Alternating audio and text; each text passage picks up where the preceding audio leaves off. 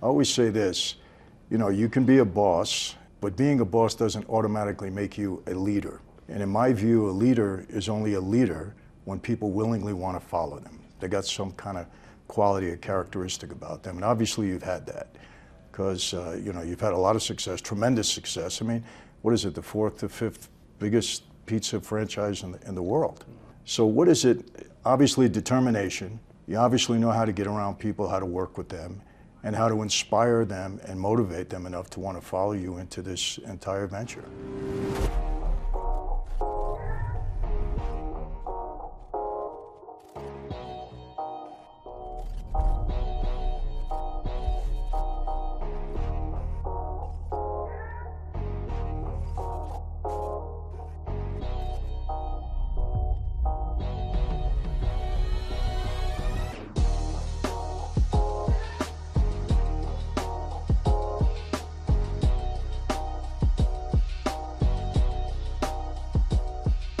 Hey everyone, welcome to another Sit Down with Michael Franzese. Hope everybody is doing well. All is very good, very blessed on this end.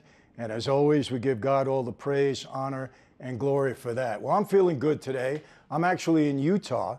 I left my house this morning in Newport Beach, flew to Utah, where it's crazy. Snow everywhere. It's the middle of April. People are skiing, snow everywhere. It's probably going to be here at least for another month, but it looks beautiful. This is a beautiful state. Why am I here? I am meeting with John Schnatter. For those of you that don't know who he is the founder of Papa John's Pizza. Now, I know there's a lot of you out there that love Papa John's, great pizza, but a great story, great American story, a guy that really came from nothing other than a solid family, so important, loves his family, grandparents, parents, had a solid upbringing, but he started this in a garage, in a back room.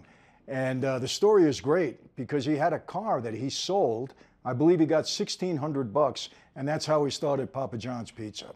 So when you talk about determination, you talk about leadership, you talk about an entrepreneur, this is John's story.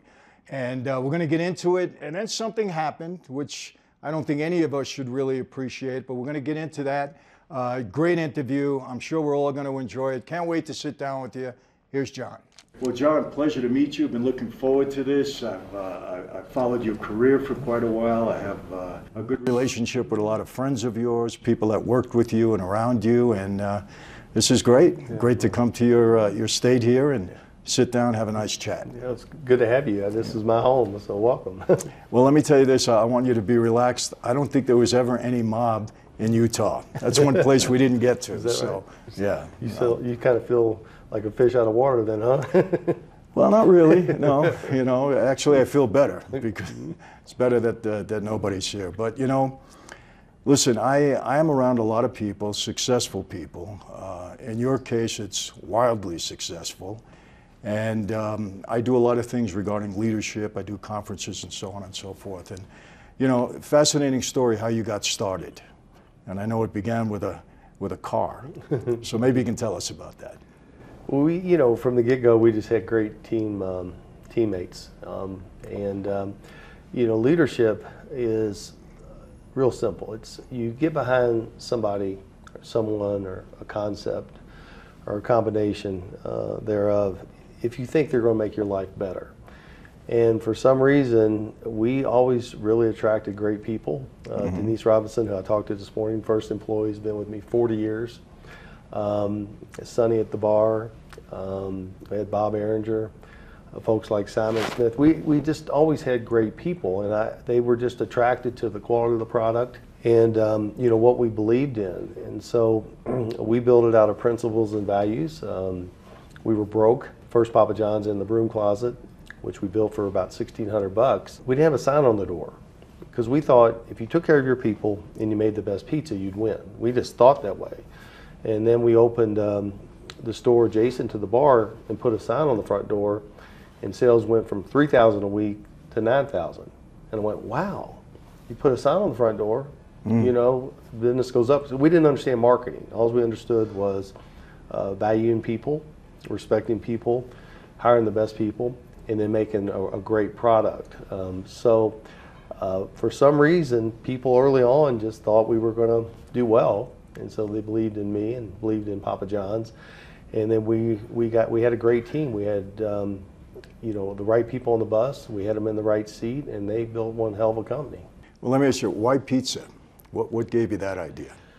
Well, I flipped hamburgers at Wendy's. I hated the hamburger business. I hated the grease and all that. Drove a forklift at Cut Rate Liquors. That was okay, you know, something to do. But I got a job when I was 15 washing dishes at Rockies. I had to have my parents sign a permit to let me, because I wasn't 16. And I hated washing dishes. And right across from where you wash dishes was where they made pizzas. And Rocky Sub Pub, where I washed dishes, was owned by the Franzese brothers, John, Frank, and Joe. And you weren't allowed to make a pizza unless you were a Franzese. And so I'd get to watch Joe Franzese make pizza all day long, and I'd wash dishes, and I hated washing dishes. And I always wanted to make pizza. I loved the dough. I love spreading the sauce. At the time we had Blodgett ovens, which are good ovens, not as good as the Baker Prides that we ended up with, but just everything about it. I just loved it. And at Cut Rate Liquors, in that forklift, we'd buy a case of beer for $9 and sell it for $9.80, 80 cents gross profit. At Rockies, we'd sell a pizza for $9 and have $3 in it. And I'd said, you know, just the gross margin of pizza versus a commodity like beer kind of intrigued me. So they had a write-up in the Saturday Scene at the Courier Journal, blew the doors off the place, and the Franzeses went from, you know, serving spaghetti and making pizzas to the front of the house where they were kind of the host. I got promoted from washing dishes to making pizzas, and I fell in love with making pizzas. I was dating one of the waitresses at the time, just a great young lady, and she would come in after work and order pizzas with her girlfriends, and I'd write "I love you" and pepperonis on the pizza. So I had an affinity for pizzas since I was 15. Made pizzas at Greek's Pizzeria in college. The Greek, Chris Karamazini, talked to him yesterday, and Chris really taught me volume. I mean, we do 8,000 a week in pizza at Rockies, and at Greek's we do $4,000 a day. And so I had this institutional knowledge. I was at Domino's, did a little stint there, did some things at Mr. Gaddy's Pizza, of course the Rocky Sub Pub and Greek's. So I just went around and took all the best ideas. I thought Greek's had the best sauce. I thought Rockies had the best cheese with the Munster blend. Kroll's Bakery helped me make the dough recipe. And then from there, you know, quality always takes time and costs more money. And, you know, we understood early on that, you know, the cheap stuff, the commodities were cheap stuff and commodities. And the better beefs, the better sausages, the fresh veggies were something you had to pay up for. So we had a good base with the dough, the sauce, and the cheese because of my history with Domino's, Gaddy's, Rockies, and Greeks. And then the rest of it was just common sense. And we kind of brought it all together and stole everybody's best ideas and created Papa John's. Well, I got to say, we have something in common. When I was 16 years old, I grew up in New York. I worked at a place right across the street from Kennedy Airport. It was called the Big Bow Wow. And I was making pizza. And I loved it. I enjoyed the process, but I liked it more because all the young girls would come and sit in front of me. And as I'm making pizza, they'd watch. I'd spin it and throw it up in the air. And I had a great time. I wish I had your vision, you know, to create something like you did at Papa John's. It would have been nice. But anyway, I just enjoyed making pizza. You know, it was interesting. Let's see, the first Papa John's, we're talking 84. So I'm 22, because that's April. And I was born in November. You know, we had the value system from my parents and grandparents as far as, you know, work hard, get ahead, long hours, be accountable, save your money, be responsible, work ethic.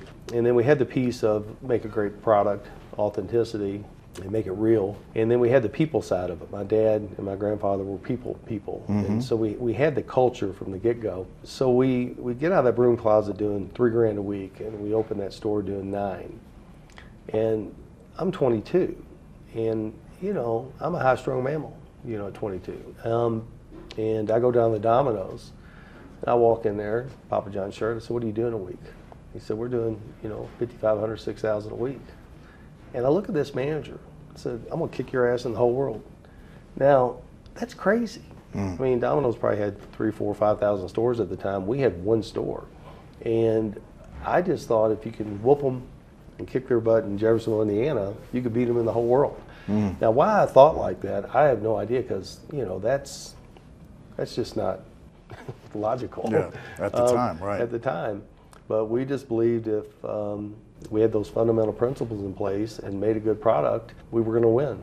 And we just had a winner's mindset. We just didn't understand the concept of losing. Well, John, you give a lot of credit to the team, which I appreciate. But, I always say this, you can be a boss, but being a boss doesn't automatically make you a leader. And in my view, a leader is only a leader when people willingly want to follow them. They got some kind of quality or characteristic about them. And obviously you've had that, because, you've had a lot of success, tremendous success. I mean, what is it, the 4th to 5th biggest pizza franchise in the world? So what is it? Obviously determination. You obviously know how to get around people, how to work with them, and how to inspire them and motivate them enough to want to follow you into this entire venture. Well, to your point, the customer experience can never exceed the employee experience.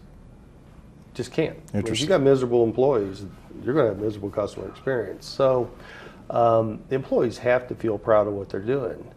And you don't control people. You're not a boss. People control themselves. And so I think you've got to give them an environment where they get the resources, they get the direction, and when they do it right, they're incentivized, both in promotions and financially, but as much emotionally and as spiritually as you make them feel good at what they're doing. About the happiest days I had at Papa John's when I was there is when we give people raises. We had people start out at $5-6 an hour, and when I left, we're making $5 million a year. I mean, $1 million a year, $2 million a year.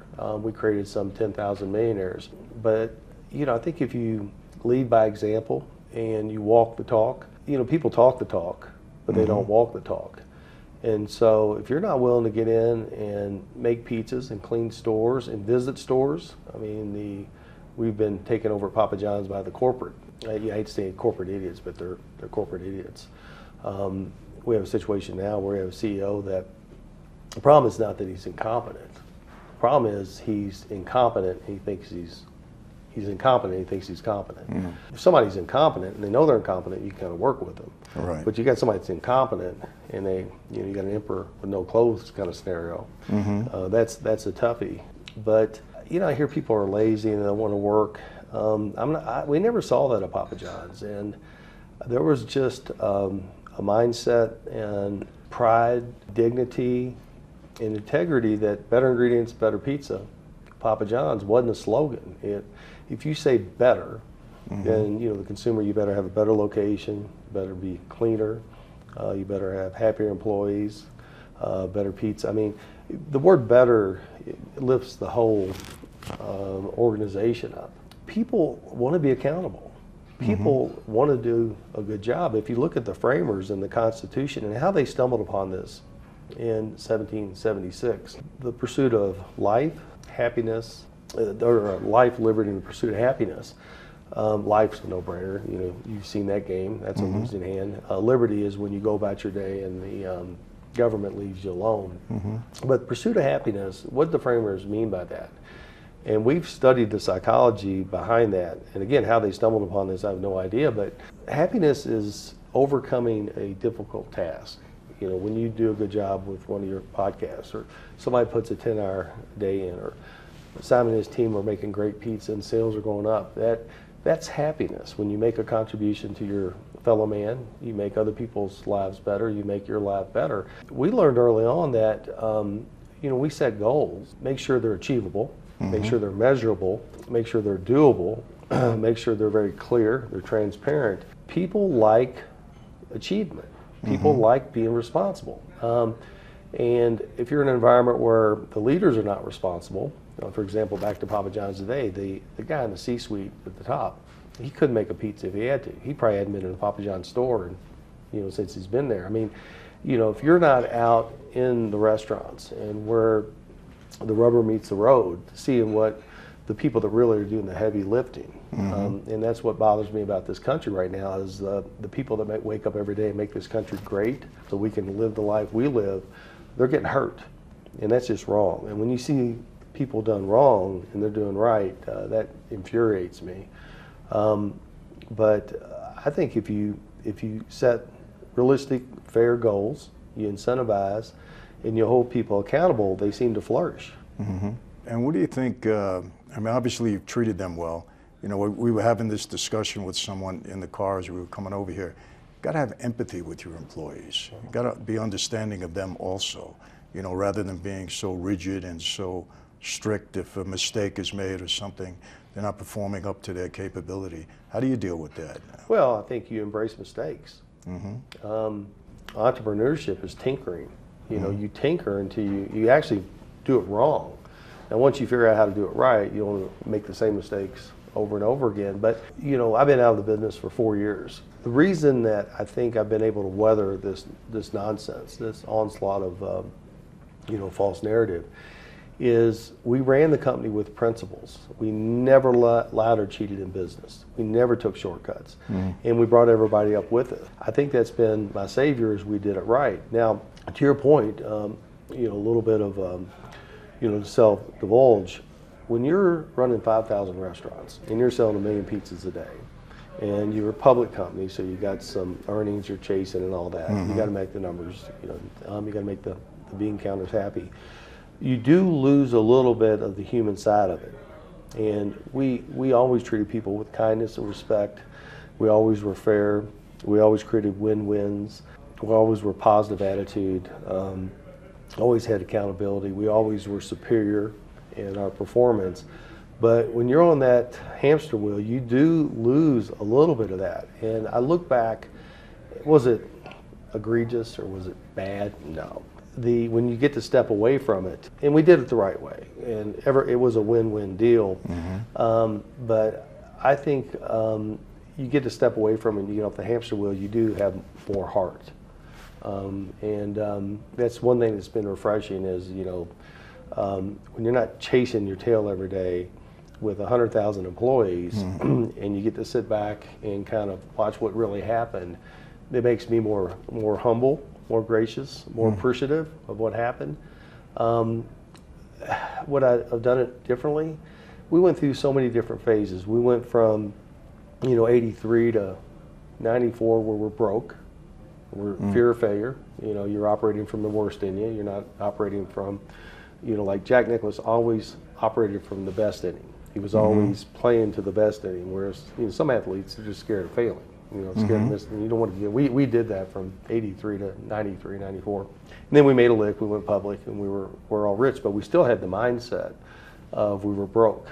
I mean, I remember the company was worth $200-300 million, and I still was worried they were going to turn off the electricity and the water. I finally had a guy that was a coach in the mid-late 90s. He looked at me and he said, when are you going to realize Vietnam's over? I said, what do you mean? He says, it's over. You made it. They're not going to turn off your electricity. They're not going to turn off your water. You've made it. And it's stuck. And from there, we evolved into operating out of the best in us. And that run from 2000 to 2004, where we fixed the fundamentals, that was introduced a lot of principles. That was a lot of fun. And then I stepped down in 2005 at $45 a share, hired a professional manager, and then by 2009 they had the stock at $6.80 a share. I had 10 million shares. So I had to go back in 2009, and the run from 2009 with folks like Simon and the team to 2016, we took it from $6.80 a share to $88 a share. That was the part where I really enjoyed doing what I did every day. I felt like we were principle-centered and oriented. We were paying some $30 million a year in bonuses, so the employees felt like it was their business, their company. I mean, we had 3 gyms in the building. We had walking trails. We had yoga classes. We had a doctor's office. We had a Starbucks. $30 million a year in bonuses. It really was a good situation. I can remember in 2015 and 16, executive team, you know, all these folks started believing their own headlines and forgot the element of graciousness and humbleness. And I sensed it, and I didn't know what to do about it. And I was very vocal. I said, "Hey, we have private aircraft. We're making $200 million a year in EBITDA. Don't F this up. Do not screw this up. This is as good as it gets." And, I don't know if it's just the male ego or just people think, well, you make it look easy. Because when you're good at something, you make it look easy. Tiger, when he gets a golf ball, it looks like it's effortless, you just, Right. And we were really good. We were good at business from the get-go. We were good at making pizzas. And we were the best place to work in Kentucky for 5 straight years. So that was a lot of fun. And then when you're making $200 million a year and you're getting the attention that you get being Papa John and you make it look easy, you get people around you. You get Brutuses around you. Yeah. You get traitors, and you get betrayed. And so we kind of lived that the last 3 years. But if I had it over again, and I'd love to hear Simon's perspective on this, I would have probably had a little more empathy. And I wasn't tough. I was tough, but I wasn't ruthless. And I never negotiated standards, because when you hold people to low standards, you're telling them, I really don't believe in you. When you hold people to high levels of accountability and standards, you're saying, I think you can do it. Yeah. So you're actually, it's a reverse of what you think. So you're motivating them. motivated, yeah. So we never were rude or crude or unkind, but I think the element of just running 5,000 stores takes you a little bit off the element of the human side element, which is what I love, because I love people, I love humanity. So yeah. Well, that's interesting. So you said you've been out of this now for 4 years. You built this huge company, very successful, and something happened that changed that. I'm aware of it, but let's get into it a little bit. Well, I felt it, and 16 and 17, you could feel it, and something was going on. You're intuitive, I'm intuitive, and of course the higher level of your consciousness, which is love and joy and happiness, the higher level of your awareness. So it wasn't like I didn't sense something was up, but we put in a succession plan for the CEO at the time was me, but the president was Steve Ritchie, and we started that probably in 14 or 15, and we were trying to groom him in the next level because most people make hundreds of millions of dollars to make hundreds of millions more. I made hundreds of millions of dollars so I could enjoy my life and enjoy my family and enjoy my community and give to charity. And so I wanted off the roller coaster in 15 and 16. So we're grooming Richie up, and he just wasn't a CEO. He did a lot of good things. If I hired him back again, I'd probably put him as vice president of sales, because he's really got the gift of gab. He's very convincing, very smooth. Maybe vice president of franchise ops, but not CEO. And so as we were trying to groom him to come up, I kept having to kind of come back in. And I had another board member, Mark Shapiro. And Mark wanted the marketing business, but he was a board director. Well, if I'm the CEO, you're not going to get the $40 to $80 million in marketing because it's a conflict of interest. Just unethical. And so Shapiro wanted the marketing. He eventually, when I got kicked out, he got the $40 million. He got $10 million package from Endeavor, and Richie got the $6 million a year because we were going to let him go. So we had a couple of folks on the inside. They hired laundry service. Laundry service was going to get ready to get fired, so they had a vendetta. And then I had just a weak board that they really didn't know. They didn't really understand the business. Yeah. And they got kind of snookered by Shapiro and Ritchie we got to get rid of John. I know that for a fact because Shapiro and Ritchie called Jordan Zimmerman, our ad agency, and said, hey, we got to get rid of John. This is February, March of 18.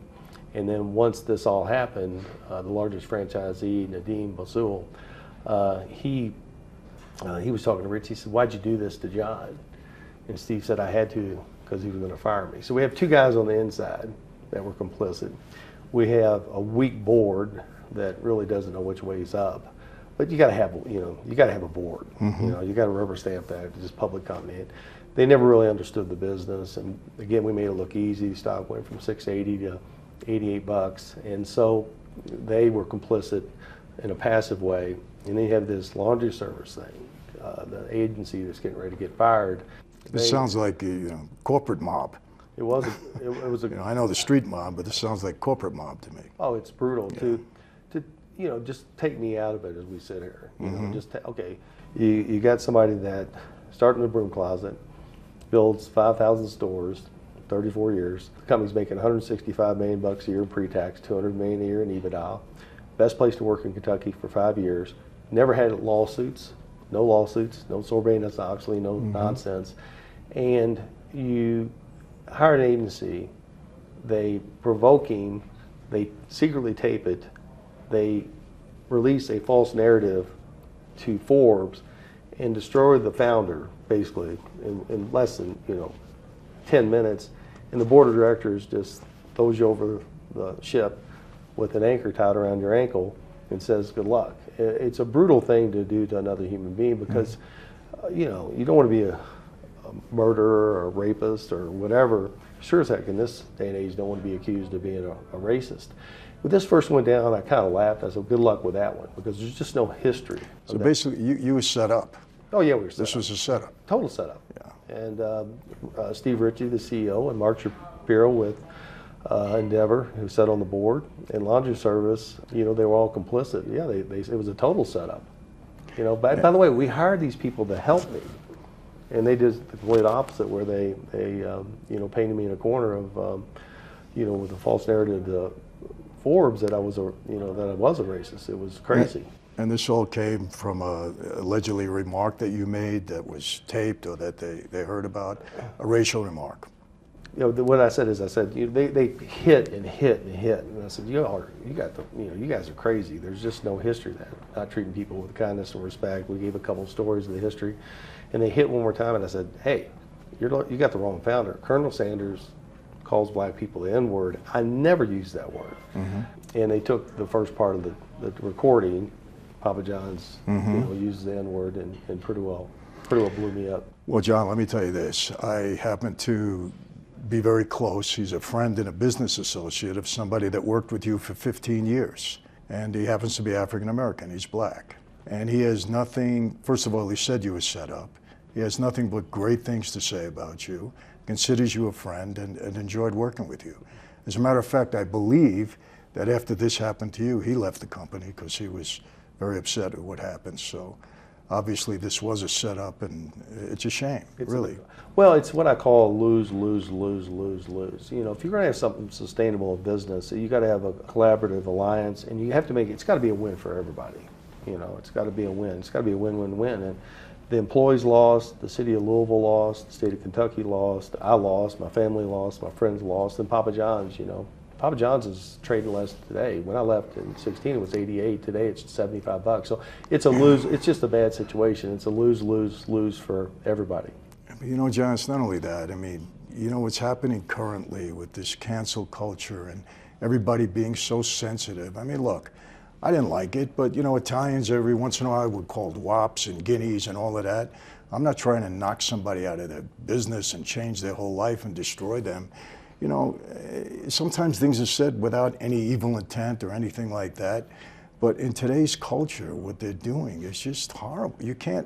Comedians can't even joke about things that were funny way back when, not too long ago. And, hopefully we share the same feeling of that. I mean, I think it's just ridiculous what's happening today. I really mean it. I think you got to look at it from intent. Are you trying to hurt another person?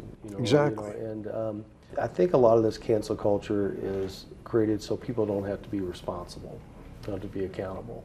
And they politicized it to where if you don't think a certain way, then they categorize you, put you in a racist or a bad boss or something. So at the end of the day, it's coming from a high place. To your point, it's very destructive. I do find it bizarre that, like you and I, we got a tightrope to walk on our personal integrity because we're under the microscope. I mean, if you slip up or do something that's just not cool, you got two things. You either take the hit, I slipped, messed up, or two is if you didn't do it, you fight it to the bitter end. But I don't understand how these employees, they sign up and said, I'll be at work tomorrow at 9 o'clock and I'll work a 7-hour shift, and then they don't show up.